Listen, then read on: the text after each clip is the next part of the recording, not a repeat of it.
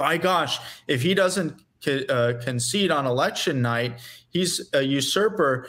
Let's talk to this general on if the president illegally usurped office, would you be prepared to remove him? Like that kind of really dangerous conversation, understanding the way that that was set up, understanding that is false, and being prepared for the media attempting to push that narrative and being prepared to push a counter narrative to that.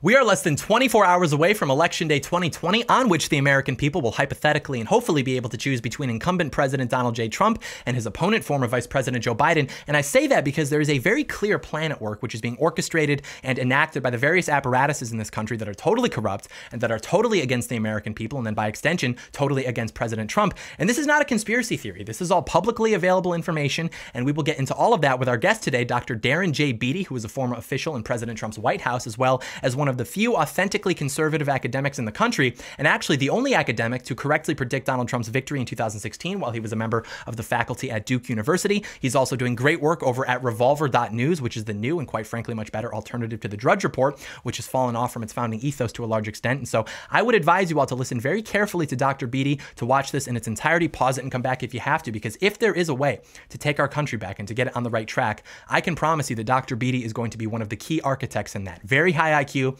not high energy in the traditional sense, maybe not dragon energy, more like maybe owl energy, right? Much more calculated, much more cunning, and unequivocally one of the most intelligent and impactful figures that we have on the right. And because of that, I'm gonna let him go off and do the majority of the talking, because this audience, a very intelligent audience, and even one of the more intelligent audiences within what's considered to be online conservative media. And I know that you'll really enjoy sinking your teeth into these ideas, so do stay tuned.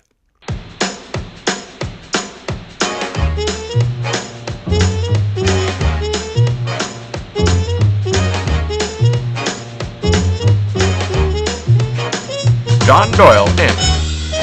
Heck off, commie. Hello there, ladies and gentlemen. Welcome back. We are here now with Dr. Darren J. Beattie. He's going to share with us his insight into the color revolution, the 2020 election, and what happens going forward, particularly with the future of American conservatism. So we will bring him in now. Dr. Beattie, how are you this morning?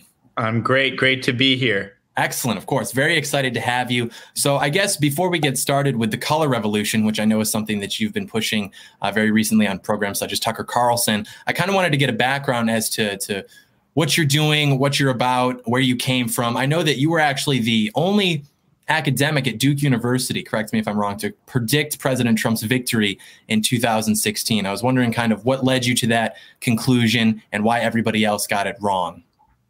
Yes, in fact, given that we're in election season now, it's somewhat nostalgic for me thinking back 4 years or so when I was a professor at Duke University. I had already kind of gained some notoriety as being the only non-tenured full-time academic in the country to have publicly supported President Trump. And you can imagine the environment and reception that I would have got for that as a professor at Duke. Mm-hmm. There happened to be a panel with my colleagues. The panel was really to discuss the election, but also to make some predictions. And I was the only person on that panel who correctly predicted the outcome, which is that Trump would win. And I was the only person in university who endorsed Trump. So it was kind of, it's a good way to distinguish oneself, and it happened to be that I was right. So that was an added advantage.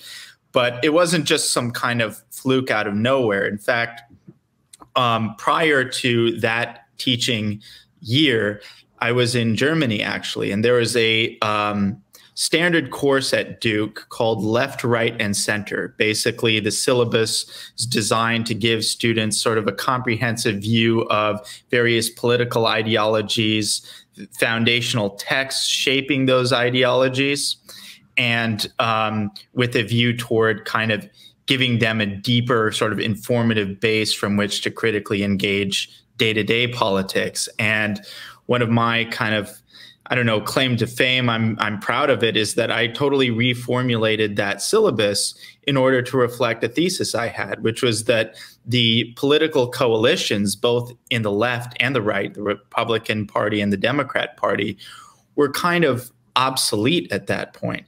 And the very thesis of that syllabus was vindicated in real time with the emergence of Trump on the Republican side and Bernie on the Democrat side.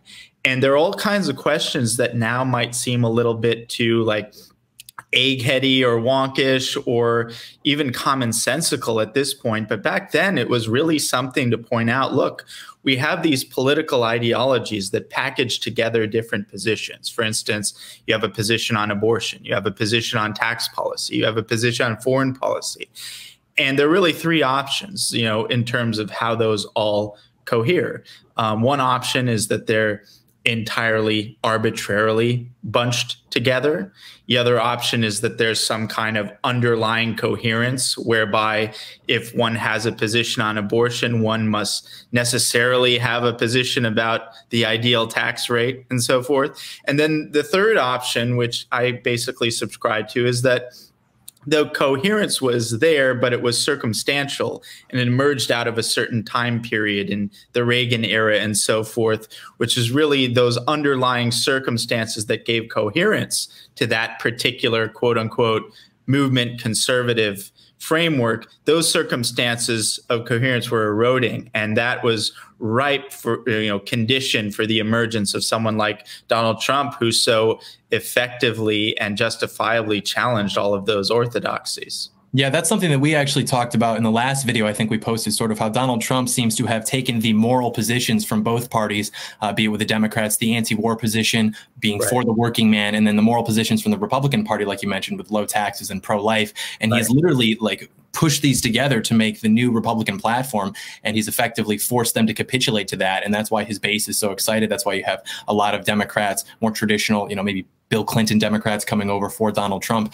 And that was something I got in trouble for. I said that in 1992, I probably would have voted for Bill Clinton over George H.W. if I had the choice because of things. You should have voted for Ross Perot. Well, actually, I would have voted for Pat Buchanan if I actually. There you go. There you go. Yeah. I alluded to that. I said, you know, there were a former communications director that we're running. I maybe would have cast my ballot for him. But that's another thing that interests me about you is that you have a background in mathematics and philosophy, and that sort of influenced your politics. So I was wondering if you could kind of go into how that happened. I know that your family, I think I saw you've said, is filled with mathematicians. And are you the only political figure emerging from your family? Yes, I am the only political figure. And yeah, it's been an odd trajectory. A lot of my family, as you mentioned, is mathematicians, is kind of what I was cultivated to do. It's where a lot of my talents were. And, you know, it's still very important to me. And it kind of exists in terms of, you know, I think mathematics is really, you know, it's about a lot of things. I'm not going to pretend like it transposes exactly, but a lot of mathematics is about thinking in terms of structure.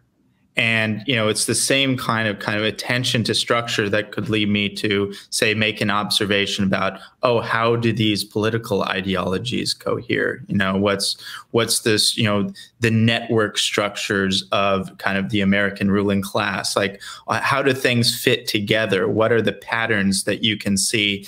Like that basic framework of thinking, I think, is very compatible with mathematics. But of course, there are many differences as well. So it just happened to be that was something I liked and was fairly good at. That's interesting. And the big thing that you've been talking about recently is the color revolution. I know that this has been on Revolver, this has been on Fox News, as we said. So I was wondering if you could give a very brief summary of that before we really dive in and start to pick it apart. Right. So the brief summary is basically this, and you know, I feel almost repetitive saying it, but I think it's important to say it because there's probably a lot of people who haven't heard it. And that is that, you know, we've all gotten a sense since the basically day one of Trump's presidency, in many cases even earlier, because a lot of these shenanigans began during the campaign, as we've learned, that there's some kind of coup being enacted against the president. And I think that's correct. The only issue is the term coup is maybe a little bit too general. And what I've adduced on revolver.news, which is like the new Drudge Report, investigative reporting, president has endorsed it. Everyone should check it out. But there's a series of articles that I promoted this color revolution thesis in. And the thesis is basically this, that there's a coup against the president, but it's a very specific type of coup. It's known as a color revolution regime change model. And it's a model favored by certain elements within the American national security apparatus and typically deployed against Eastern European countries, as opposed to just this incredibly brutal, overt, send troops in, remove the dictator type model that we saw in Iraq, that of course, works so well.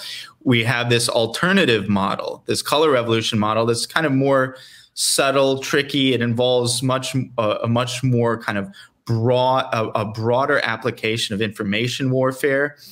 And its two chief characteristics are, number one, and this will, be striking, I think, to those in your audience who haven't heard this. The first characteristic is an engineered contested election scenario. And the second characteristic is massive mobilized protests, quote unquote, peaceful protests, which are used by color revolution professionals as a term of art. This is a term of craft. Peaceful protest, quote unquote, does not come out of nowhere. It is a standard piece of vocabulary used by color revolution professionals. So, quote unquote, peaceful protests, civil disobedience, mass mobilization, combined with these contested election scenarios. Now, that of course sounds very familiar to anyone who's remotely been paying attention to our politics in the United States for the past several months. But where the color revolution thesis really gets powerful and actually subversive is when one recognizes that it's not just the same playbook, the same tactics and strategies used against Trump and Trump supporters domestically that our national security apparatus is used in Eastern Europe. It's literally the same people, the same networks. And so part of the advantage of identifying color revolution beyond its sort of theoretical specificity as to what's going on is that, unlike a term coup, when you use the term color revolution, it automatically implicates a very specific network of actors within our broader national security apparatus. And I called out one of those actors on Tucker Carlson, Norm Eisen, but there are many of them. George Kent. It's an Atlanticist faction of the American power structure that's chiefly concerned with Europe and energy politics. We can get into all of it. But what's most dangerous about this is that it really underscores a development that I would love to discuss further with you. And I think everyone should be attentive to it. And that is, we're so used to formulating all of the issues we care about in the bread and circuses of left versus right, Republican versus Democrat. And there is a lot of that. I mean, partisan politics is a reality, but you lose so much to filter everything into those categories. And this color revolution issue, you see that broader swaths of America's national security apparatus are actually being repurposed and redeployed domestically in order to silence, censor, and destroy the energies associated with the victory of Donald Trump. So I was going to ask, I've seen some of the criticism of this thesis and researching it myself, and a lot of the people that you've called out specifically have denied it. Some of the other people on the sidelines have chimed in to say that you categorically misunderstand what a color revolution is, and so therefore applying it to this scenario is just incorrect. So I was wondering if, because people in this audience, this is the first time, like you said, that they're probably hearing about this. So what is a color revolution within the context of Eastern Europe, and then how does that more specifically apply to what we're doing right now? Like, why did you decide to call it a color revolution?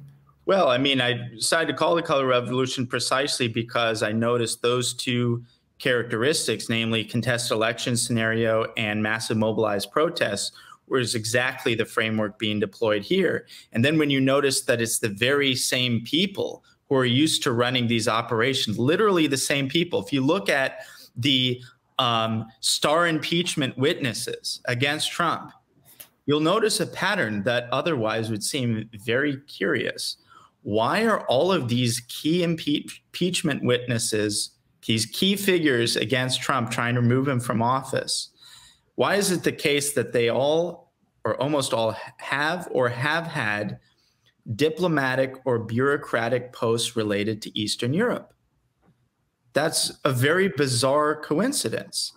And the color revolution thesis has such explanatory power. One of the things it explains is that's why, is that these were the people who are used to running, there was their job to run these color revolutions overseas through, a nexus of NGOs, friendly media associated with these NGOs, engineered protests, engineered contested election scenario. They have the playbook.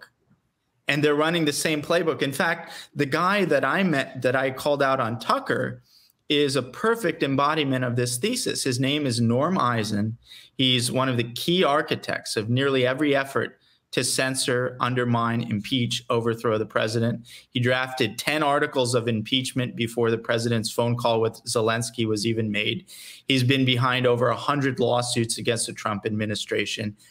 He wrote a book, a how-to book on how to implement a color revolution overseas.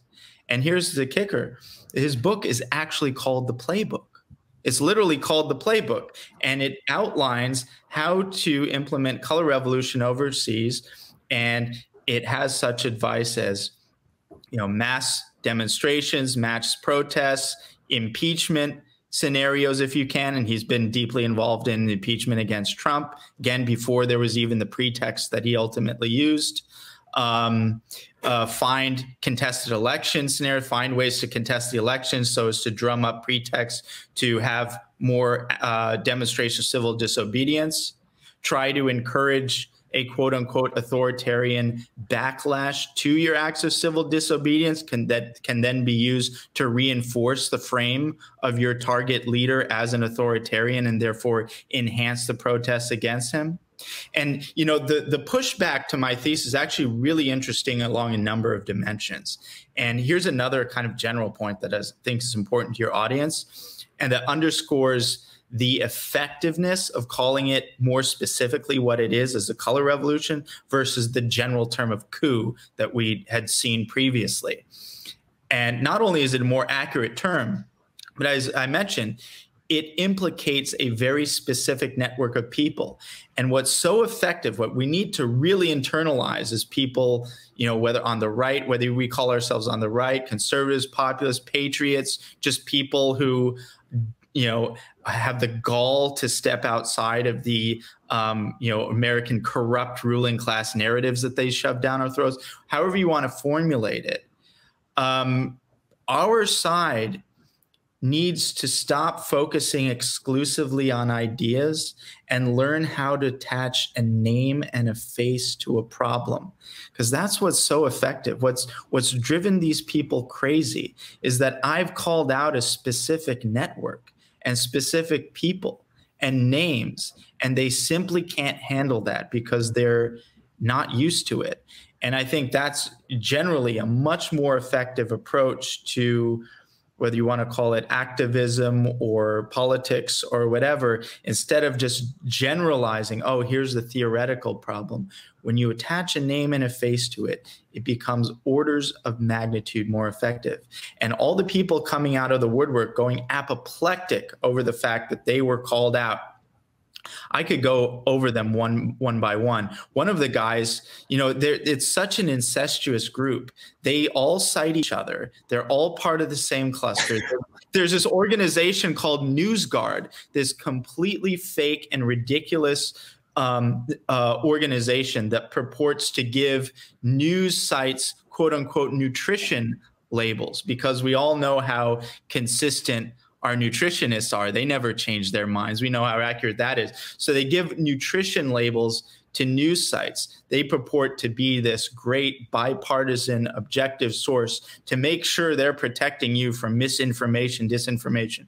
Go ahead and look at the board of this group. It's all these national security state color revolution types, and they say they're bipartisan, which is actually true. And what people don't understand is a debate between Hillary Clinton and the late John McCain is technically bipartisan, but it's certainly not balanced in relation to our political environment.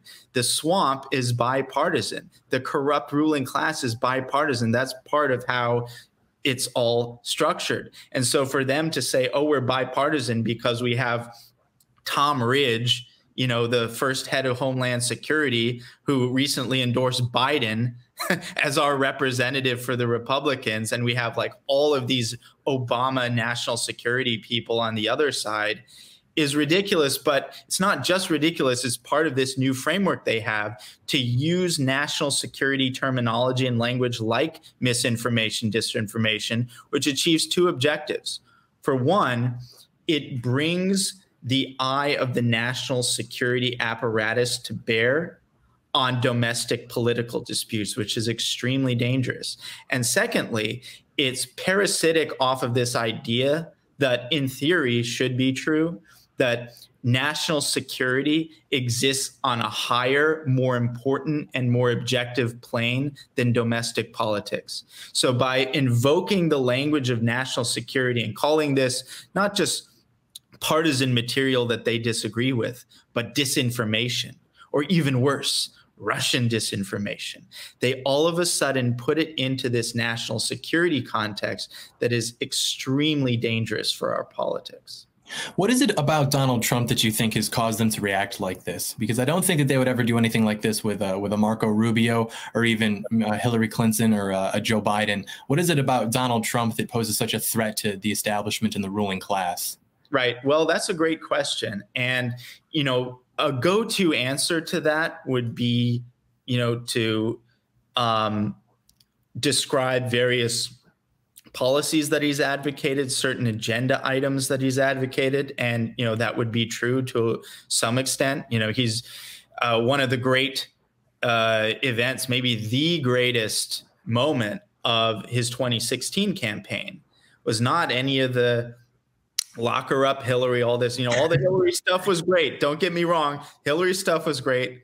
The Rosie O'Donnell stuff was inspired. But despite all of those greatest hits, I think actually from a substantive point of view and from the point of view of where the politics is in our country, the most important event of that campaign was when Donald Trump stood on the debate stage in South Carolina before an audience that all of the neoconservatives assured us, this is Bush country. This is neocon country. You don't understand the people of South Carolina, says Bill Kristol. So like Bill Kristol is so resonant with the spirit of South Carolina to say that. He said, you don't understand these South Carolina. I'm Bill Kristol. I understand the South Carolinas. Let me tell you, they're going to boo Trump off the stage if he dares to criticize my beloved Iraq war because it was so good for them, right?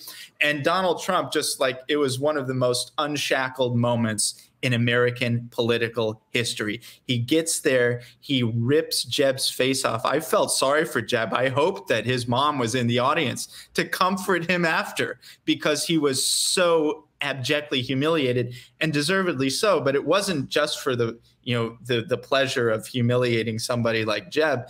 It was to underscore a very important point that just because we're on the right, just because we're conservatives, just because we're patriots, just because we love our military and our troops and everyone that makes all of those incredible sacrifices for the safety of our country, doesn't mean we just nod our heads and approve of something like the Iraq war that's been devastating both for our national security and for our troops who put themselves on the line for this because corrupt leaders told them to.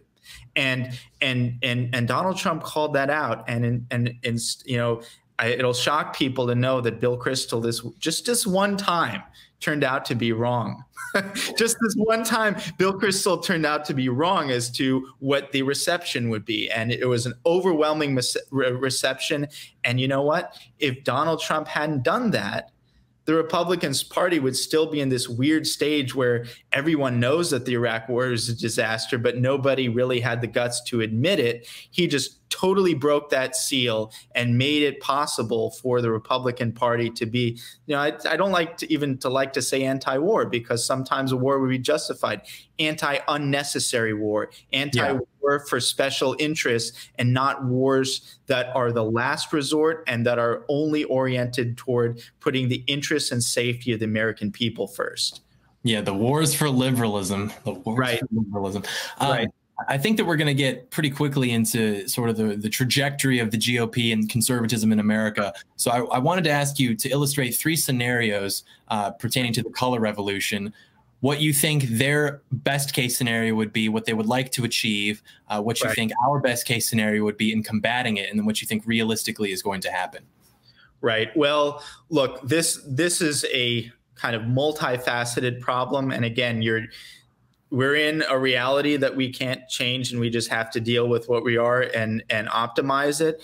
Ideally, the administration would have been more conscientious in putting loyal people and patriots within the ranks of the bureaucracies that are relevant to stopping the color revolution. One thing that I've been a little bit frustrated with, and I don't think I'm the only one, is, the kind of uninspiring action on the part of, for instance, the Department of Justice in dealing with the Antifa riots and all these other things. It's like, Revolver.news has written about this extensively, and that is that if you wanted to stop, it's not that the DOJ is weak. We've seen that the DOJ can be absolutely brutal for people it actually wants to destroy. For instance, Julian Assange. It's just that for whatever reason, they're very reluctant to give the Julian Assange treatment to the top organizers and financers. Why do you think that is? I was at the Trump rally yesterday, and he's up on the microphone, and he said something to that effect. He said, "Where's the Department of Justice for the Antifa people?" And I was everyone was cheering, and I was like, "That's his Department of Justice." Right. I know it is kind of remarkable. Look, I love President Trump. I hope he wins. I wish him all the best. But it is remarkable to see the President of the United States, who is the nominal, at least, head of the executive branch, complaining about these things just like we would complain about it. Like, you're technically the head of the executive branch, but I think this gets to a real problem, and I don't want people to kind of take it the wrong way, because I don't mean it as like a jab or as a criticism, and this is related to the coup, the color revolution, is that President Trump is not a president in the ordinary sense of having full command and control over the executive apparatus. For instance, the sense in which President Trump is president is a very different sense in which, for instance, FDR was president, who was able to completely reshape the executive according to his image, give top-down commands. And I think that's an issue that's a multidimensional issue. It's not all or even principally Trump's fault. This is a problem going back decades and developing over decades. But the reality is, and the same applies, for instance, to Bill Barr. So I could criticize Bill Barr and say, look, man, you got to get tougher. You can't be squeamish about this, which frankly, I think he is on a personal level. But even if he weren't squeamish, like even if we had the guy prepared to do what it takes at DOJ, if you don't have the DOJ rank and file more or less on your side, you can't get anything done. It's just not going to happen. They're going to sabotage you at every step. They're going to leak against you. They're going to just make it impossible for you to get anything done. And then they're going to leave you hanging to dry. And then, God forbid, if Trump loses, someone like Bill Barr, if he actually tried to crush Antifa, would get the Roger Stone treatment times 100. So that's kind of the thinking going on in his head, is that, even if he wanted to, you couldn't fully mobilize the DOJ to do what they need to do. And that's an institutional problem. And that's why I'm saying, like, best case scenario with respect to these color revolutions, like from day one, you have extremely knowledgeable people with respect to each bureaucracy. You put them in there and say, clear out as many people as you can, bring in as many, and that could take years, could take 3 years. But if they had started it from day one, there would be a much better chance of, for instance, Barr, if he were willing, to be able to activate the DOJ, for instance, or to activate the other organizations like the FBI. But now it's like, it's kind of too little too late. So then the question is, what can we do now? What do they have in store? Well, one element of the color revolution, as I mentioned, is massive mobilized protests. And you already see all of these umbrella groups, not all associated with Soros, but a lot of them. And by the way, this thing about Soros, I want to say, is that, yes, he's definitely kind of a nefarious actor involved in a lot of these things. And this is to his credit. I think I'm kind of, in a way, and this will sound horrible, an admirer of Soros, because I want a Soros on our side. I want someone who deploys the same kind of ruthlessness, the same kind of dedication, the same kind of playing for keeps mentality on our side that they have on their side with George Soros. And what I see on the right, and I've talked about this with many people, is it's so frustrating, but we have to be very sober about it, especially going forward, is it's like, with precious few exceptions, it's at least one of the following three categories: stupid, corrupt, weak. Stupid, corrupt, weak. And you can't win with any of those. You can't win. If you just have one of those, you're not going to be effective. And it seems like that's the law of the land on our side. And that's why we're constantly playing catch up. But somebody like George Soros, who has been very effective in building up entire institutions that mostly function on autopilot right now. It's not like you have this almost 90-year-old guy micromanaging every single thing. He's created an infrastructure that's working on autopilot that has all of these various umbrella organizations that just funnel money into these activist groups. And what they've had through, Color of Change, Move On, all these organizations, they have hundreds of thousands of people teed up to rush the nation's capital in this intermediate period between election and inauguration. And that's going to happen in conjunction with, disputed ballot issues. They're taking the fight to the courts. They're going to flood the streets. There's going to be a converged media narrative. They're going to do all this full court press designed to push Trump out and to apply, to use a term, maximum pressure on Trump to concede as soon as possible, even if he shouldn't concede, even if it's possible, we haven't counted the right ballots, or, they're counting bad ballots. They're pressuring him to concede. And what you see in all the media stories about this is pre-framing Trump not conceding on election night, no matter what the circumstances, as him behaving like some dictator that needs to be removed by force through military, through James Mattis riding there on a horse and removing him. That's the kind of scenario that they're talking. Oh, Hillary Clinton says Joe Biden under no circumstances concede. And they're saying if Trump doesn't concede, like the second after midnight on election night, he's illegitimate usurper and should be removed by any means necessary. And they have the boots on the ground, so to speak, in D.C. that's going to put pressure. They have the court files ready. They have their lawfare ready. So it's going to be in the streets and in the courts, because they can't win necessarily in the ballot box. So they take it to the streets and the courts. Yeah, that's something that I really admire about the work you do. I know we talked about this earlier, but you get on television, like Tucker Carlson, for example, with 4 million viewers, and you call these people out by name.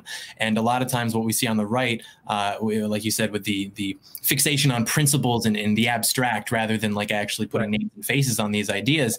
And I think that, that's the classic "my principles" meme of principles, but really what it gets down to is playing for keeps. And I think oftentimes that fixation on principles is really just a coping mechanism for being too unintelligent to actually do anything, being too weak to actually do anything, or to sort of masquerade your own corruption. So I think you really hit the nail on the head with those three.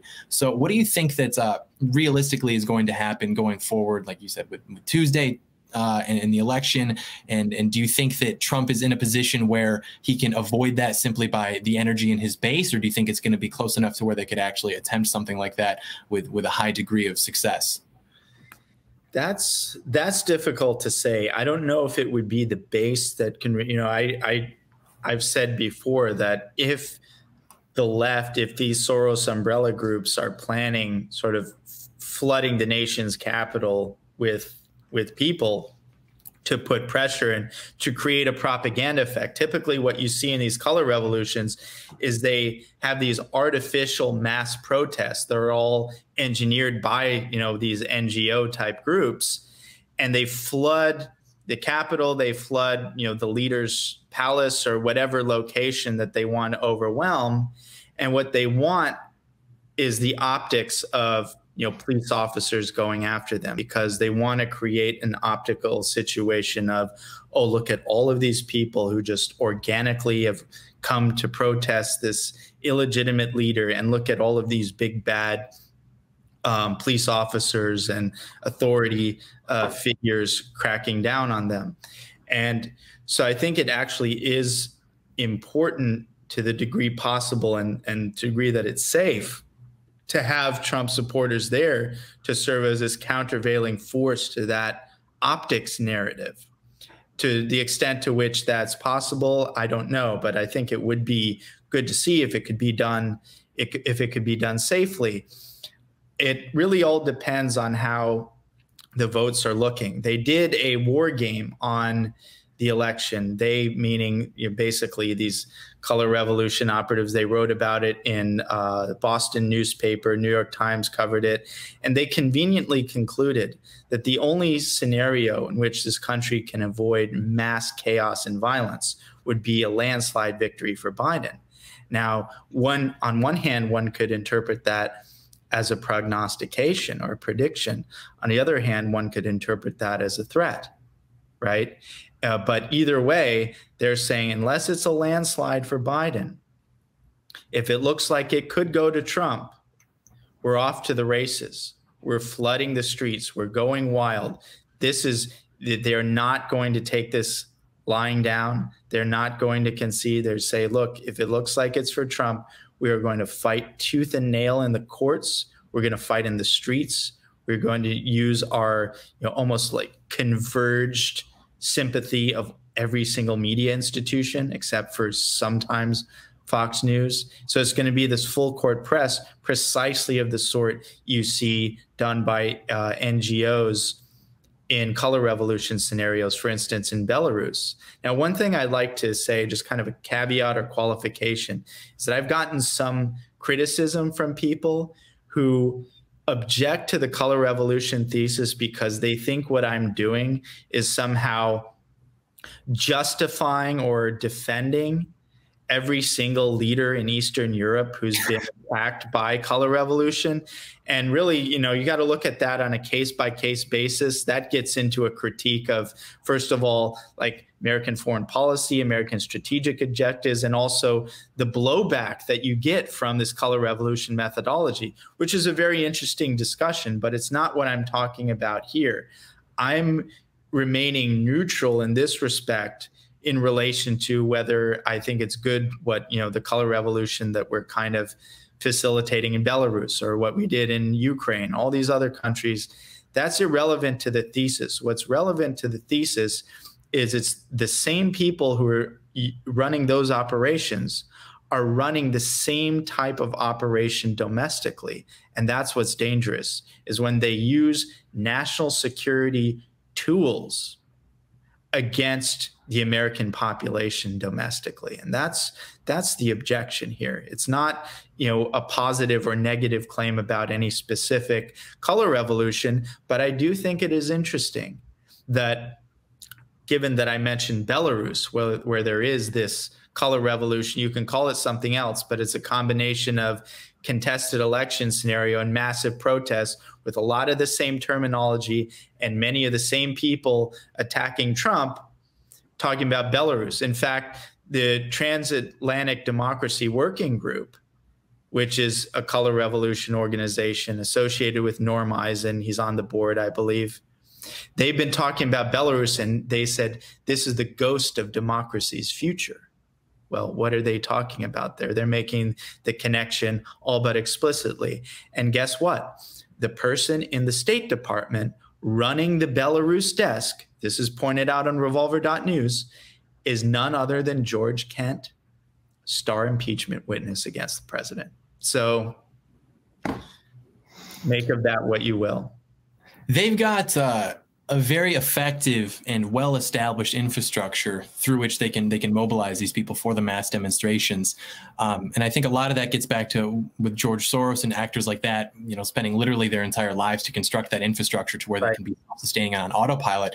I was wondering if you could get into literally the psychology of these people, because a lot of times it's hard to get people on the right to go out and protest. And, you know, we can tell ourselves, oh, it's because we're busy at work. But what they really want to do is, you know, get out there and maybe flip off the liberals and, you know, have the MAGA hats on, but they won't go door knocking or phone banking. But even with these last minute, you see something on Twitter and all of a sudden you have 1,000 people outside of a mayor's house or something. What do you think is different fundamentally with the psychology between a left-leaning person or a right-leaning person in the context of contemporary America, to where they literally derive their raison d'etre from being involved with these movements and being a pawn in these broader movements?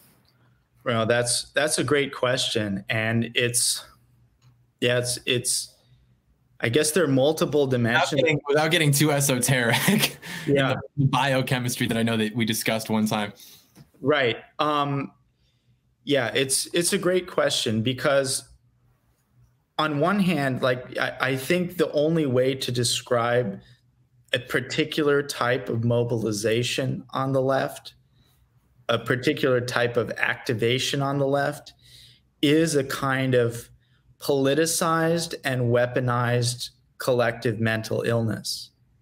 You have a society that through various factors is no longer able, at least at scale, to give people the preconditions of a happy, stable, and flourishing life, whether that be, you know, family, enough, you know, money to start one's family, let alone to grow up in a good family, to get a house, to do all of these things, to find, you know, a stable companion partner. Like all of these things, yes, they can happen if you're lucky, but there's not really the infrastructure in this country to support that at scale.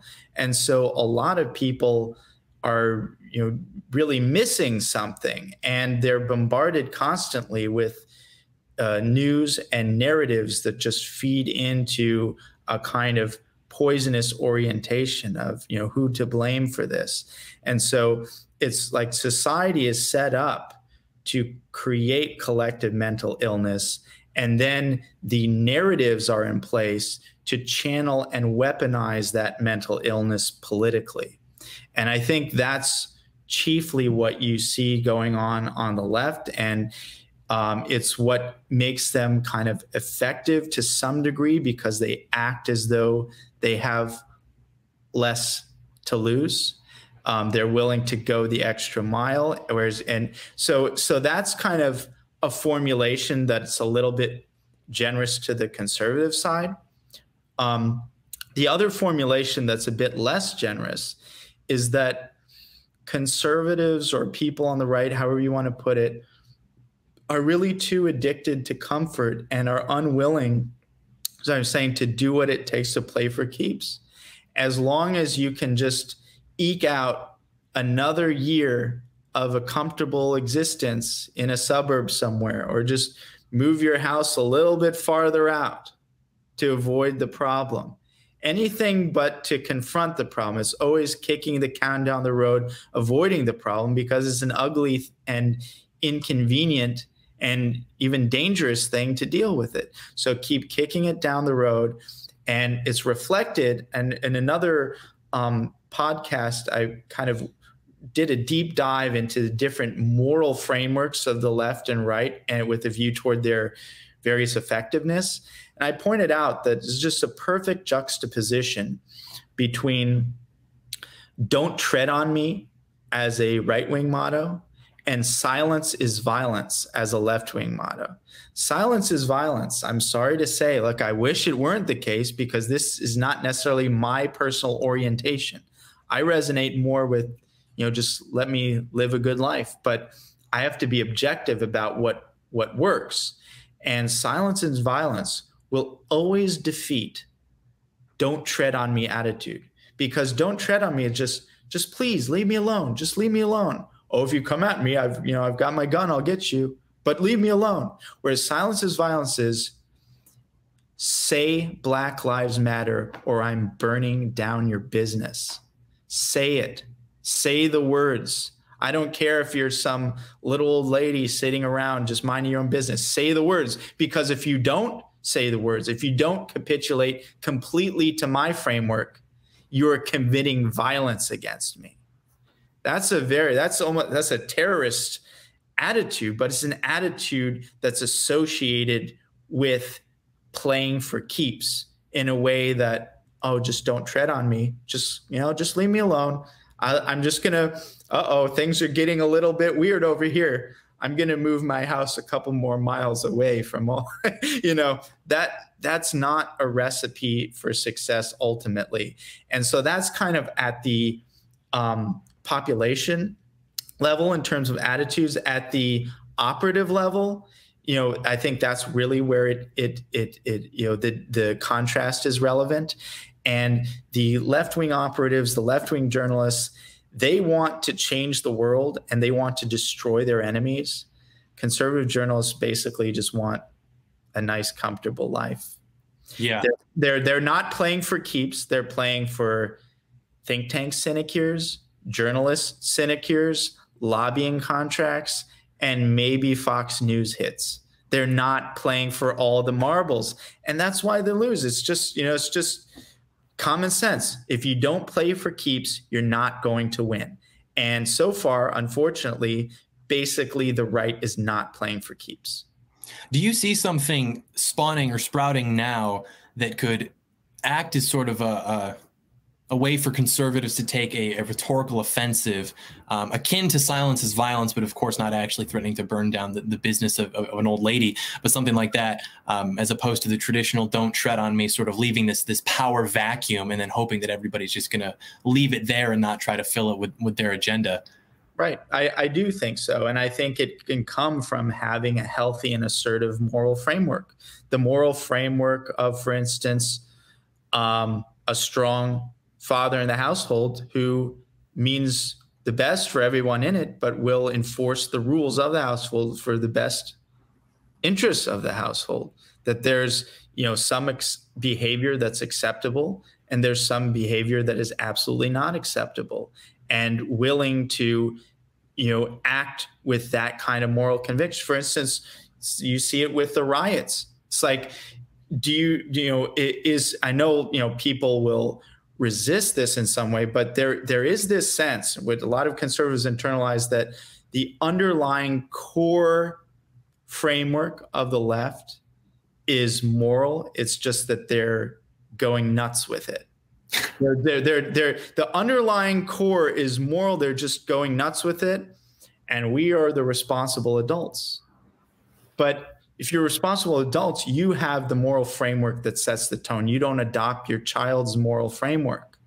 And in this case, you see all the different ways in which the left's framework controls the right's thinking and rhetoric and strategy, in all the ways that people on the right will bend over backwards to say we're not racist. They're more eager to prove that they're not racist than to prove they're not a killer, they're not a child molester. It's like they've accepted this idea that quote unquote racist, which is a term that the left has developed and weaponized for a specific purpose. They've accepted this idea that quote unquote racist, or being accused of being a racist, is the worst conceivable thing that could happen to you. And if you have that framework, you're going to be absolutely controlled, even if you think, oh, the Antifa people are going too far. Don't the Antifa people know that Abraham Lincoln freed the slaves and he was a Republican? These people, these Antifa people, burning down cities, crushing things, saying death to America. If only they would learn that Abraham Lincoln, freer of the slaves, was a Republican. It's just that attitude that, oh yes, I agree with that moral framework. Let's contest on the battlefield of who can best supplicate to the left's moral framework that the worst thing in the world is being called a racist. You're not going to win that. And it's totally irresponsible because it leads to things like Antifa, things like them burning down cities, and no one with the moral authority, even the maybe like patriarchal type authority in the symbolic sense, to say, look, this is not acceptable in my household. This is not acceptable in my country. Do you think that that stems back to a restoration of the family structure and sort of the I guess, epistemology of how we're interpreting these ideas? Because I find that even when I talk to conservatives about things like Antifa or Black Lives Matter, their default response is always to address it intellectually. Like, well, don't they know that, you know, police are actually 18 times more likely to be shot by a black man than they are to shoot a black man? And they almost presuppose that if only these people could understand and read the same literature that they do, that all of a sudden they would just, oh, and then put down the bats and the Molotov cocktails and go home. So what do you think it would take to kind of snap conservatives, frankly, out of that and get them to understand that this transcends facts and logic and really gets into the soul of the country? Right. Yeah, it's just a fundamental contradiction. Like you said, I think it's largely a cope, because once you deal with the fact that what's going on is sub-rational, it suggests playing for keeps approach that isn't, oh, let's give them a reading packet that the Heritage Foundation put together 30 years ago. You know, let's give them the Reagan. Let's give them a speech by Ed Meese. Yeah, I've said that before, illegal immigration, these mass caravans, like the conservatives that are advocating for that because it'll theoretically reduce the price of orange juice. Like, if only, you know, they pick up a tattered copy of On Liberty and it just all like, this is great. The NAP, of course. Right. Right. I mean, it just doesn't work. And in many cases, people embody that contradiction in their own description of events, like saying, do you think that, you know, Antifa and these other groups are behaving, you know, rationally? They say, well, not really. Well, then why would you address them rationally? You know, politics is, you know, very rarely a kind of rational affair. It's mostly an issue of rationalization.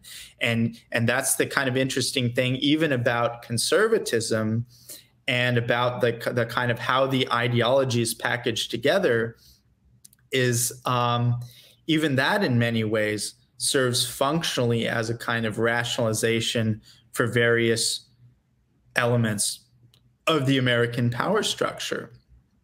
You know, in the 80s and so forth, all of the kind of terminology about, you know, the free market and all these kind of stuff that, you know, conveniently elides important distinctions that, for instance, one of my first articles was this piece in the National Review, of all places, that's understanding economic nationalism. And one of the take-home lines from that piece is that the capitalism of Goldman Sachs is not the capitalism of the lemonade stand. And, you know, vocabulary that fails to appreciate this distinction is completely pernicious. And that, you know, you can use the same term, say, oh, you know, capitalism, Goldman Sachs capitalism, all this big tech capitalism, private sector. No, you're talking about completely different types of entities. You talk about, you know, in big investment banks, big corporations, big tech firms. And so to use the same vocabulary to shoehorn it into this prepackaged ideology also serves certain interests. So I think, you know, one really interesting thing to think about is just how things are layered, like how much of American politics at the retail level, so at the level of mass consumption, at the level of ideological consumption, and then a step above where I think things really matter, sort of intra-elite competition. There are these three layers of political activity, and most people don't understand that, you know, the ideologies that they use and subscribe to, in many cases, those were engineered for purposes that are entirely different from what they would imagine. Yeah.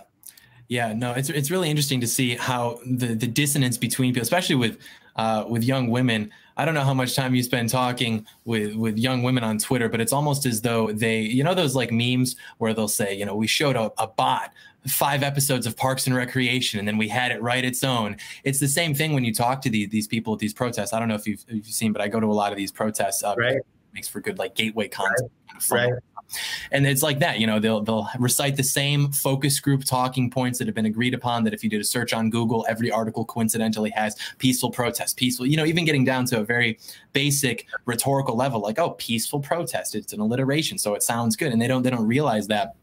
And they think that they actually are the counterculture, even though, right, you know, literally every institution in the culture, all the corporations are on the side with them. But that's what I think. And that's something I've tried to communicate to my audience, is that capitalism in itself is not inherently moral. If we can transcend, you know, the sort of PragerU, well, it's moral because it's consent based. You know, if you like the politics of the lemonade stand, for example, right, I would be totally okay with that. I think that that's, you know, perfectly fine. But when you get into things like, you know, OnlyFans or the referral program or distributing pornography, that theoretically is moral because it's consent based. But it's that consent based morality that is sort of hollowed out to society. And it really is a subjective case for morality, as opposed to the objective case that I think we used to have 70 years ago. So what do you think we could do to go about? Just one point about that is, like, you're totally right.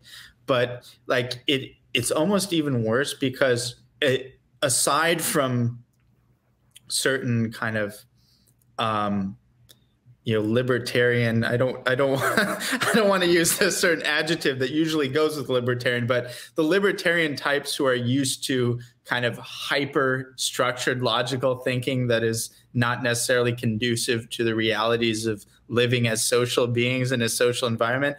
Apart from those types of libertarians, you don't have a lot of people who really understand, like, if it's truly an issue of consent based, then consent presupposes agency, which in turn presupposes responsibility. So they don't even act as though it is a consent-based system because it's devoid of any accountability from the decisions made within that system. So it's really just a very overt mechanism of control that's framed as individual liberty. Yeah.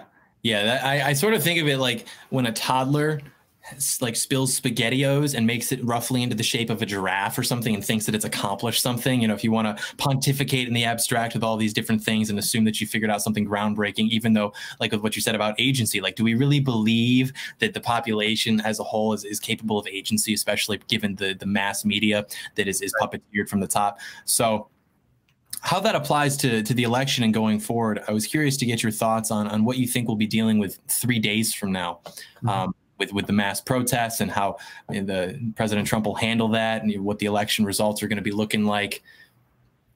Yeah, well, again, I think, you know, it depends on how strong Trump is looking. The stronger Trump looks, I think the more chaos we get, because the other side has been prepared for a very long time to battle this out in the streets and the courts if necessary, if they can't win it in the polls. That's their color revolution is in many ways also their contingency plan. Look, it's possible that Biden actually just wins and they don't even have to do the color revolution. But if Trump looks really strong, if it looks like he has a good chance, they're going to pull out all the stops. They're going to, they have the mobilization in place to flood the zone, flood the nation's capital with possibly, tens of thousands of people and protesters. And they also, they have a very sophisticated legal strategy in place to make sure that, no stone is left unturned in terms of making sure they can secure this election by any means necessary. So based on, conversations that I've had with, people who I think, have good judgment and are not prone to hyperbole, this intermediate period between election night and inauguration day could be an extremely chaotic period for the country. Now, it might not, and maybe even more likely that things just kind of, there are some flare-ups, there are some protests, but ultimately it's nothing worse than what we've already seen, which is frankly pretty gruesome, but using that as a standard. But it's also possible that things get, unstable in a way that we really haven't seen in this country in a long time, and that isn't really consistent with our self-conception of what America is, to have this type of instability associated with a presidential election.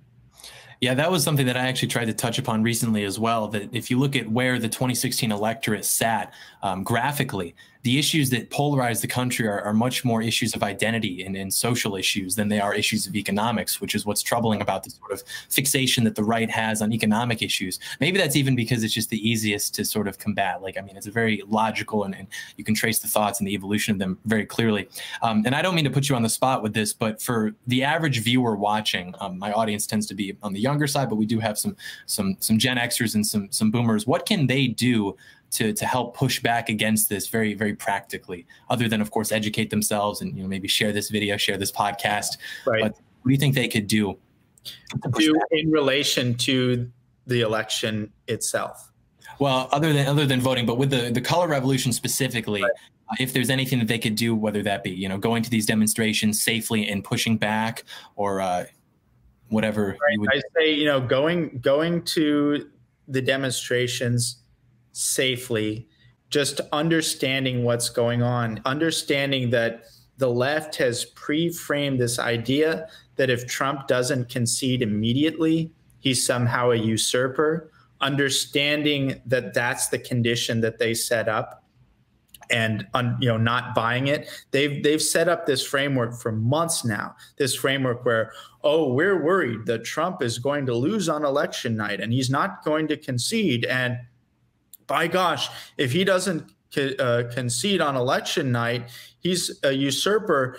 Let's talk to this general on if the president illegally usurped office, would you be prepared to remove him? Like that kind of really dangerous conversation, understanding the way that was set up, understanding that is false, and being prepared for the media attempting to push that narrative and being prepared to push a counter narrative to that. If that happens, God forbid, where do you see the future of the American right? I've seen different polls that have come out with people flirting with who the 2024 prospective nominees would be. And I can't tell you that I'm confident in that, whether that be because of a Marco Rubio or even Ivanka Trump. I think that Ivanka Trump would actually be dangerous because she actually deviates from her dad's 2016 platform pretty substantially. And I think that that's one of Trump's biggest blind spots, maybe even the only blind spot, is that he's very loyal, perhaps to a fault, to his family, and he trusts their word almost invariably. And so if that happens and Trump doesn't win legitimately, or he is taken out via this color revolution, what do you see happening to sort of fill the vacuum of the American right in this sort of civil war that I think is inexorable between the Trump coalition and the people who want to return to business as usual, and the sort of George Bush, Ted Cruz sense? Right. I think that's extremely important. We all have to be ready.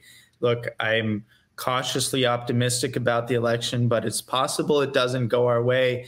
This is the long game. Even if Trump gets a second term, Trump is just one phase. Trump's just phase one. People like you are leading the charge for younger folks. You guys are going to have to be at phase 4. I might be around, phase 3, but Trump is just one step. And so I think that's important to understand. He did tremendous amount. He shook things up. He created the preconditions for the subsequent phases that we have to successfully implement. And so that's irrespective of the outcome of the election. I think that, you're right. We can look at particular figures and we can look at kind of particular camps and networks. The neoconservatives are actually very interesting here because, I'm actually much less threatened by these overt never Trumpers like Bill Kristol. He's just kind of ridiculous. He is an operator, but, there is something about him. It's like he's very overt about what he is. Like he's openly, I'm against Trump. I'm working for Biden. I'm doing all these things.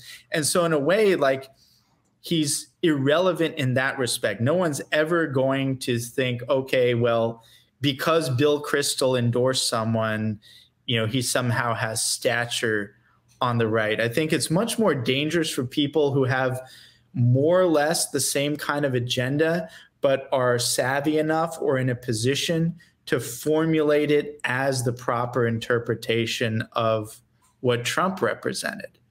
And, Bill Kristol can't do that, but there are people like that. I think one, and I don't know how you feel about it, but I happen to be not a huge fan of Nikki Haley. And I think Nikki Haley is somebody who is much more effective, much more dangerous than, even someone like Liz Cheney, which frankly, it's ridiculous that a Cheney is even, operating politics anyway. It's an entirely disgraced name in American politics. And it's absurd to me that she has any place in it. She's angling for Speaker of the House. Let's really hope she doesn't get it, because she is awful and she's everything her father is, but worse and even less charming. So she's really bad, but she has a ceiling. Like, nobody's going to think of her as presidential material. She might be like Secretary of Defense in a Nikki Haley administration, but she's not going to be presidential material. Whereas Nikki Haley, people, this is another, like you mentioned, Trump's kind of affinity for his family and how that's kind of a double-edged sword in some cases. There's also an affinity just for anyone who tells him what he wants to hear at a given time, and people kind of appeal to him in the right way, like on Fox and things. And Nikki Haley's actually a remarkable case, because people forget this. During the campaign, she was selected to give like the rebuttal to his nomination speech. She was, of all people, was chosen to give a kind of de facto rebuttal.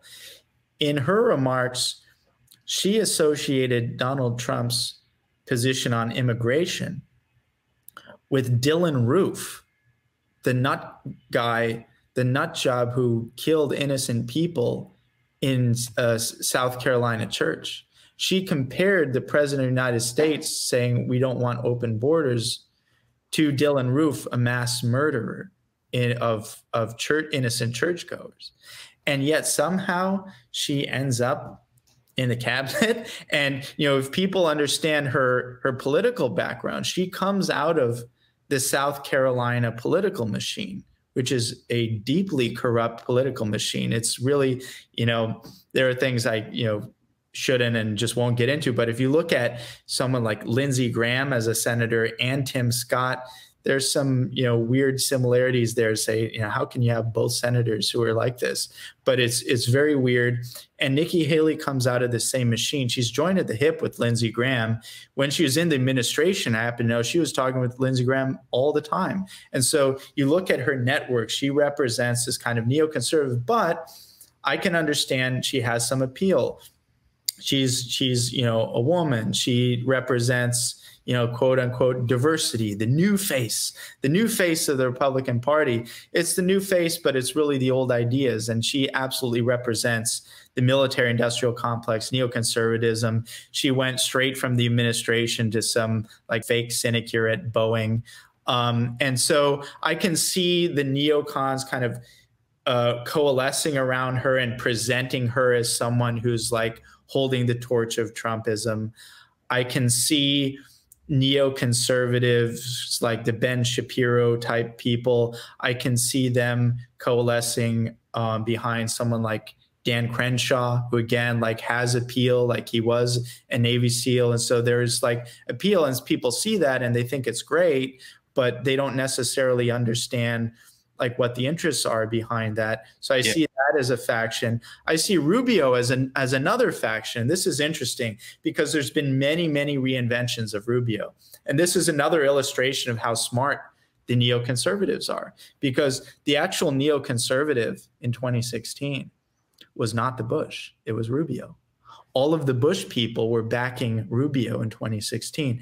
Rubio's undergone another reinvention as someone who's like this industrial policy conservative, which basically means like paying lip service to economic nationalism without committing to any of its specific proposals, being as deliberately vague as possible, and just being really anti-China, and that's about it. So Rubio's might make a play as the industrial policy guy. Hawley kind of occupies that space with a certain twist.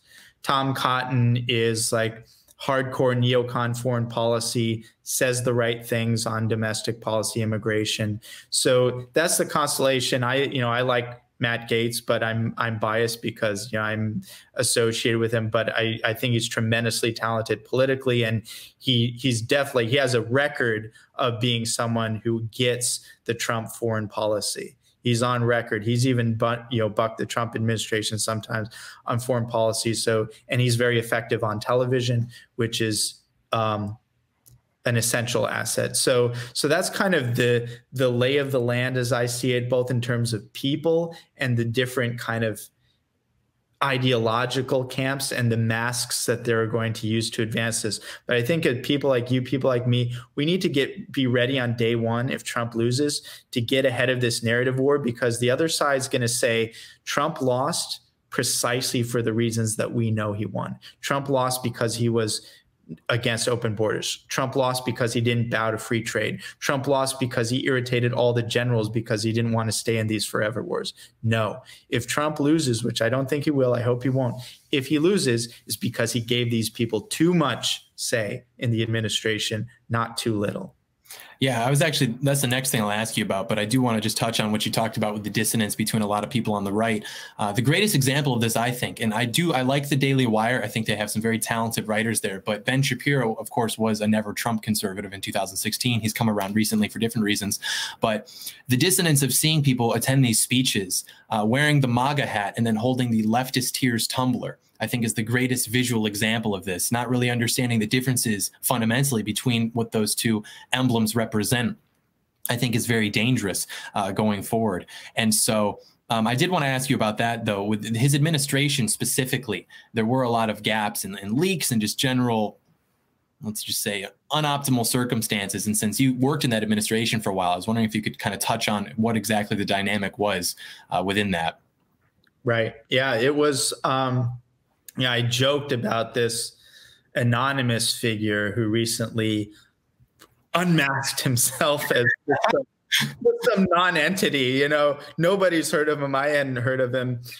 Just this complete non-entity who's angling, to his credit, like it is a good little scam he ran. Now he's on CNN and he'll probably get a book deal. But, the idea of this guy as senior administration official, whatever, it's absurd. And what's even more funny is he listed all of these things which are in every likelihood just lies about, oh, look at these horrible things that Trump suggested. They're basically all great and just make you love him even more. It's like, oh, Trump. Was that tweet thread? Yes. Yeah. All those were just spot on. It was all great stuff. He's like, aren't you appalled by all these things? Say, no, it's actually, I wish that was actually true. I wish that was true. But yeah, you have people like that. You had a personnel issue from the very beginning. I think it was, again, it's like people need to understand this is a dynamic that persists is, a lot of people say, oh, I voted for Trump because I couldn't stand Hillary. That's great. That's most people, frankly, most people. But there's sort of the core group, the frontline group who attached to him in the early primary, who got what made him different, what made him special, and what ultimately set him up to win. And it wasn't that he wasn't Hillary, is that he was a different kind of guy from the typical fare that you get from the Republican Party. And I was one of the very early supporters of Trump. I got much, much more hate from people who made their living off of conservatism than I did from anyone on the left. Because Trump was a threat to people who made their living off of conservatism because he was just entirely new. He wasn't beholden to them, and so forth. And for that reason, he ran against the Republican Party just as much as anything else. And that didn't stop when he got into office. And so by giving the RNC and Reince Priebus so much authority over personnel, he really kind of shot himself in the foot as so far as implementing his agenda. And even the people that he's put in, it's like, and they're good. A lot of these are good people that I like personally. I don't think they're even malicious in any way. But you look at somebody even like Larry Kudlow, who in the grand scheme of things isn't even one of the bad ones. But here's a guy who's like a television economist. He's not even a real economist. He's a television economist. He's most closely associated with defending George W. Bush and saying there's no problem with the housing market, like months before the mortgage crash, and being an absolute vociferous defender of free trade orthodoxy that Trump ran against. And he brought in his, cadre of mediocrities, people like Steve Moore and others. And it's just like, they're good people, but they don't have what I call the software updates. They don't have the software updates. They're living in this they think it's, 1980 constantly, and they're just not able to effectively implement. And I'm using them not to criticize, because I don't think they're saboteurs. I just don't think they have the software updates. There are actual saboteurs that were brought in as well, and people like Anonymous, but also others. And so there's this severe personnel error from the very beginning in giving the RNC and all these people who basically their attitude toward the Trump phenomenon wasn't really that distant from that of Peter Strzok, to be honest. And he gives them, almost carte blanche over personnel. And then, of course, there's the family issue, but that's separate. Family issue is understandable, even if it's not optimal. The RNC issue was completely an unforced error that had tremendously damaging effects going forward. And one just specific example of this is a guy called Mark Short, who was the legislative head of legislative affairs during that early period. Basically, his job was to negotiate Trump's legislative agenda to Paul Ryan, who was the speaker at the time. He was completely aligned with Paul Ryan. He had no interest in lobbying for what, the president's agenda might have been, should have been very early on.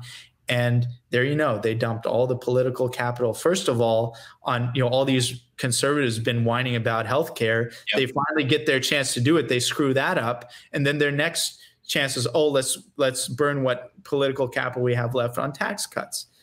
And that's not what the 2016 was set up to do. They could have done tax cuts later. So it was a problem from the very beginning, and it's a problem that I associate to a large degree with the Republican Party itself, which continues, by the way, to sabotage him in subtle and not so subtle ways. Mitch McConnell, I happen to know, has told many people privately that his posture toward Trump is he doesn't like Trump. He wants to undermine Trump. He doesn't necessarily even want Trump to win. And his attitude toward navigating the Trump era is to, kind of thwart or stall everything except for judges. So, and that's just what you have. What do you think about the moves that he's been taking recently that could potentially and hopefully sort of purge that opposition from his next administration and make it more authentic to what the 2016 administration should have been? Mm-hmm. I think those are great. I think there's a lot of great stuff happening on the personnel side, but, it's a question of whether it's too late. But I see things on a very positive trajectory, and an especially positive trajectory, incidentally, as it comes to the people who are capable of dealing with big tech censorship. Finally, the right people are being kind of positioned in the FCC and other relevant agencies, people who have the intelligence and the orientation to actually get something done there. So that's probably where I'm most optimistic about things if Trump wins. But if Trump has a second term, I'm optimistic about personnel because I think they are kind of effectively shoring it up. But again, it would have been nice to do that like 4 years ago. Yeah. One thing I'm also glad that you touched on that I've tried to also communicate is that we tend to, because we operate so consistently from the framework of not playing for keeps, but just playing. We like to sort of win the election and then gloat about it without understanding the longer term implications. And I try to communicate to people quite often that literally this is something that we'll be fighting for the rest of our lives. Like, this is not something that we could fix overnight. So like you mentioned with the stage 1 and then the stage 3 and 4 and stuff. So again, not to put you on the spot, but what are some things that you think that the audience watching could really attach themselves to so that they're equipped to be ready for that fight in the future, specifically the civil war that we're going to face when Trump gets out of office, whether that's this January or 4 years from now, that are fundamentally conservative and are authentic and would be, I guess, the most effective principles to align themselves to that could kind of like help propagate in the future. Right. Well, I think, the principles part is in some ways the easy part for the younger people. Like the younger people aren't, getting into, unless they're like at Hillsdale and their goal is to like be a legislative aide to like Mitch McConnell or whatever.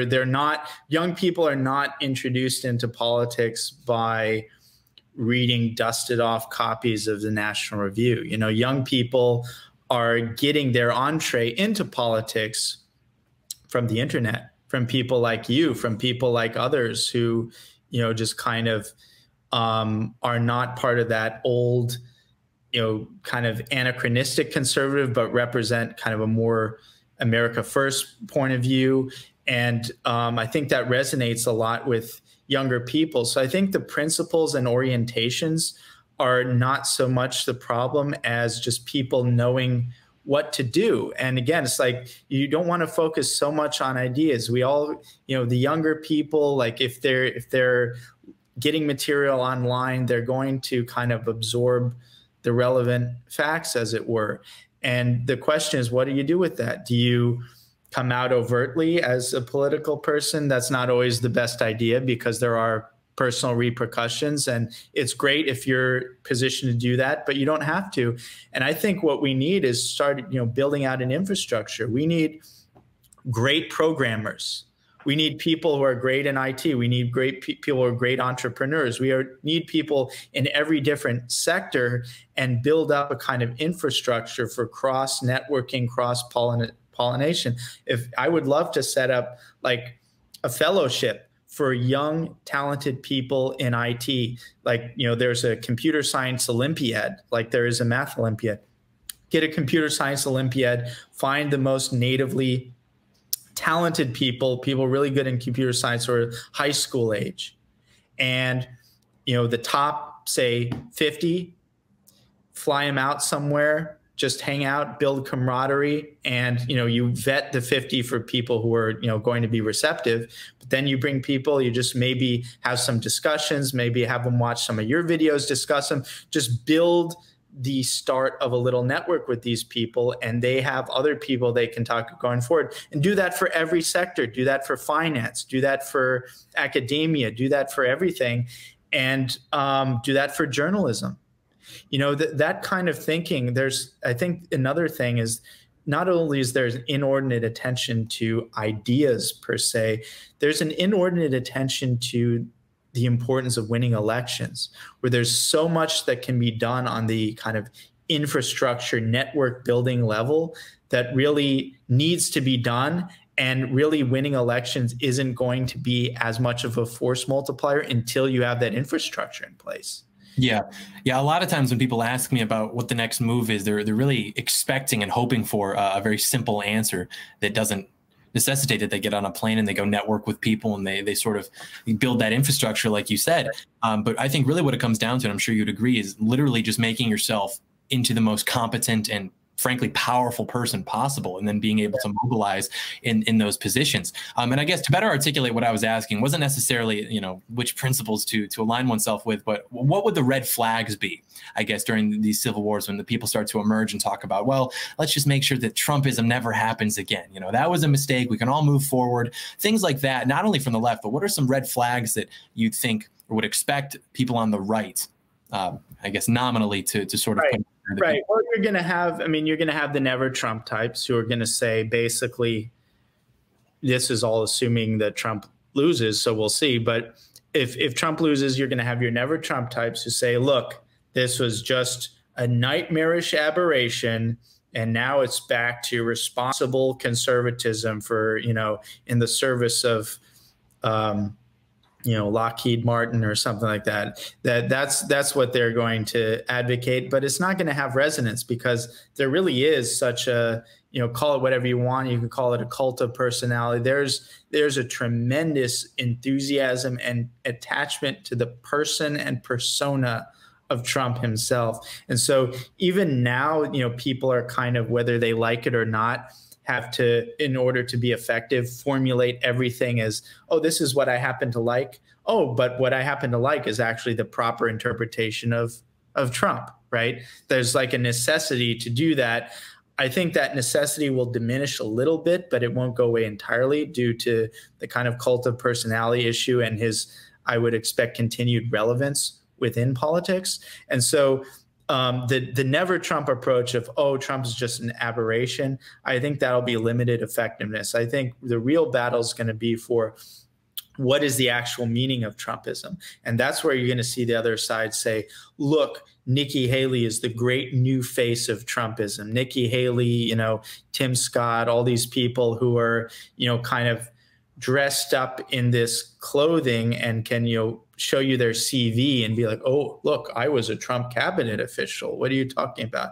But really represent interests that are completely antithetical to those that Trump ran on. And so that's what you're going to see. And so I think that's the more dangerous and more difficult kind of narrative battle to say, no, what Trumpism actually means is, foreign policy restraint, 21st century immigration rationalism, not open borders, and kind of, trade economic policies generally that oriented toward American people. And then you can build on that because, frankly, those three issues, we don't want to have Pat Buchanan, for instance, turn into another Reagan in terms of like clinging to issue, because it's a very dynamic environment. There are a lot of other things that are going to be important too. But that basic kind of essence of it is what, should kind of form the core of whatever comes next in the phases would be about.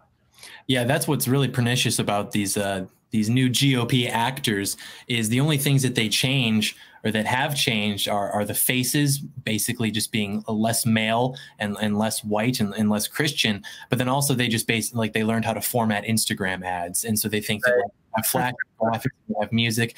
I don't know if I want to call this person out specifically, but no, Alex Clark with Poplitics. Alex Clark with Poplitics, TPUSA. Yeah. She did something, and she like the Instagram story was her dancing to Cardi B, and basically it was like the most provocative and degenerate dance like I've ever seen. And she's like very, this is how we take back the culture. We get all these.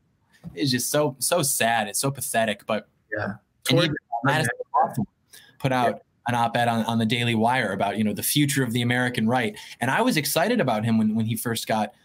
He secured the nomination in the primary because, he's a young guy. He said that he was in line with Trump's agenda. And then you're reading, his prescription for the future of the American right. And it sounds like Paul Ryan, except like a little bit more willing to acknowledge the issue of climate change or things like that. And so really what it is just like we're really going to stand our ground on economic issues, but we'll gradually shift over and embrace the left's moral paradigm on social issues, which, again, the divide is much less consequential with economic issues, and really it's issues of identity and social issues that are really going to define, I think, the future of the country. But do you have any final thoughts, Dr. Beattie? My final thoughts, I don't know. I think it's going to be a big fight. I think this narrative battle is going to be huge for us. And it's like I said, either way, the narrative battle is, it's up to you. It's up to me to some extent. It's up to probably a lot of people listening. It's our responsibility to shape the narratives that will determine what the next phase is. And that's irrespective of what the outcome of the election. If Trump wins, that's great. That gives us maybe a little bit more time. But in any case, it's, this is playing for keeps. This is playing for all the marbles. How are things going to shape up? What's the 21st century going to look like? Are we going to have a competitive and real opposition to this poisonous monolith that's emerged as the defining feature of this new American dystopia? Will we be able to build a robust and real opposition to this that isn't stupid, corrupt, weak? or is it going to be the same old fake charade? And that will be decided by, people like you, people like me, people like others who decide, yes, this is worth playing for keeps. And the first step in that is seizing the narrative and saying, this is exactly why things happen the way that they happen, and moving forward from there. Absolutely. Brilliantly said. And I guess that would be the quintessential message would be that understanding that the narrative is always going to exist. And for the last 100 years in this country, the American right has adopted the position of, like you said, don't tread on me. And we just will agree to not try to impose our narrative on you, but really understanding that power vacuum can't exist. Someone will try to fill it. And understanding that the reason every policy discussion in this country is always whatever we have established and then a little bit more left. Like, can you imagine a country where we were arguing in favor of, like, no, what if we could actually 2-day ship guns from Amazon Prime, or like really moving things in literally the right direction politically of this country? Would be great, but that hasn't happened because we're weak, stupid, or corrupt. We have not adopted that sort of moral imperialism of, like, yes, we know we're correct, and we're going to actually try to impose that on you because we know what's good for the country. We know what's good for the American people. And so we're going to literally dedicate our lives to achieving that. So that's epic. Very excited about that. Very high IQ, high energy. I'm glad that we had this conversation. Can you tell people where to find you? You can find me at Twitter at Darren J Beattie, DarrenJBeattie. And you can find me at the president's endorsed favorite alternative to Drudge. That's where all the color revolution stuff comes from. Just follow the site revolver.news. And if you have boomer parents, for the young people watching, your boomer parents, they'll love revolver.news as well. It's friendly to all stripes. So check that out, bookmark it. And I'm very confident you'll like it. So revolver.news and my Twitter are the best places to go. That's completely true. Everyone's probably familiar with the Drudge Report, but they've become so antithetical to what the principles upon which they were founded. And Revolver, not only to continue to speak greatly of that, it not only aggregates news. So, maybe you don't know where to find your news, go to Revolver, or they even commission studies. Like, one of the most brilliant things and useful things to ever come out in the last year, I think, was the study that was commissioned by Revolver on the impact that the lockdowns had. If I could just say some stuff about that. That's really important, and I'm really, really proud of this. This is, Revolver. What I like about Revolver is it does kind of combine the highbrow and the lowbrow. We have some really sophisticated stuff, and we have like fun aggregation stuff that's sort of politically oriented. And this particular commission piece, 3 PhDs, very competent in economics, who did a study that's actually, despite their sophisticated credentials, the actual study was quite simple.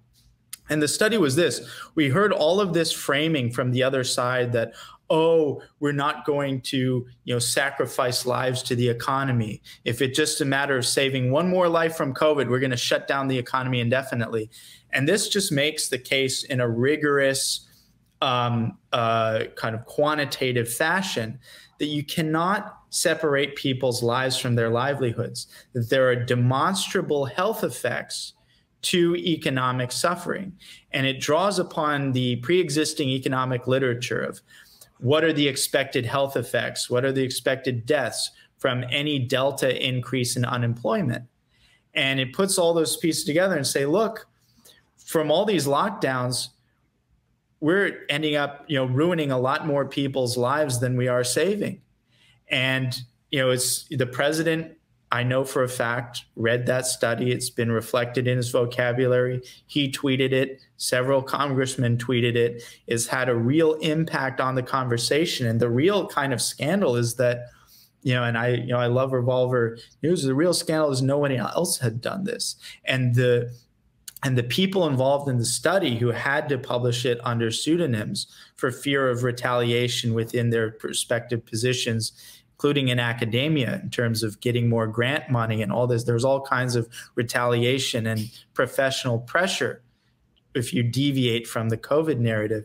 But it's a scandal that nobody had done this. And this is like the most monumental public policy decision made maybe ever.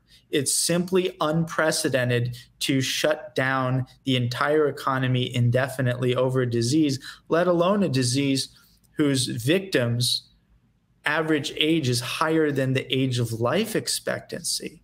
We didn't even shut down due to the 1918 epidemic. Whose average age of fatality was 28. COVID's average age is like 80, 79.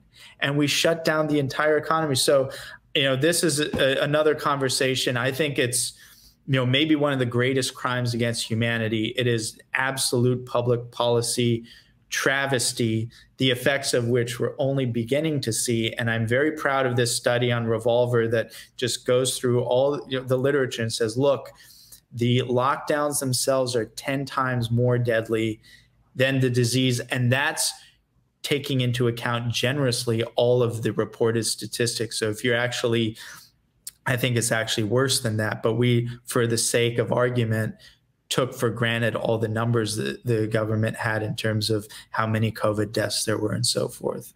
But it's an absolute scandal, and it's just deeply depressing. I don't think most people have like the psychological fortitude to truly look into the face the magnitude of this crime against the people for nothing. Yeah, absolutely. I remember when I first came across that study on Revolver, I was so excited. I mean, not excited in an elated sense, but I was so happy that someone had done that, because it is such a useful piece of information to be able to present. And so I guess speaking broadly to the audience, creating narratives or contributing to the narratives, contributing anything, whether it's commissioning studies like that, things like with what Revolver's doing, commentary channels, not to pat myself on the back, but like doing something and putting your name out there and then bringing other people's names and faces into it. Anonymous Twitter accounts are great. Consuming information is great, but ultimately, whether that's monetarily or like structurally, everyone's going to have to contribute something and make it, broadly speaking, like their life's goal if they're really passionate about this country and its future. So, Dr. Beattie, very glad to have you. I think it was a great discussion, and we'll do it again sometime. Wonderful. Thank you for having me. Of course. So with that, here we are. Election day is tomorrow. Very excited. Make sure you get your 3 people to go with you to vote. The undecideds, the people that are maybe leaning Biden. But we will see what happens. It's going to be very epic. Very excited for the future. We're optimistic. We're optimistic on a lot of things, not only this channel's future, but I mean, if there were ever a plan or a means by which we could take back the country and get it in a positive trajectory, Dr. Beattie is going to be one of the leading architects in that. So be sure to go check him out on Twitter. Be sure to go to revolver.news. That's where I get my news. People are like, where do you get your news? Revolver. I mean, it saves me a lot of time. But anyways, thank you so much for watching, and we will see you next time.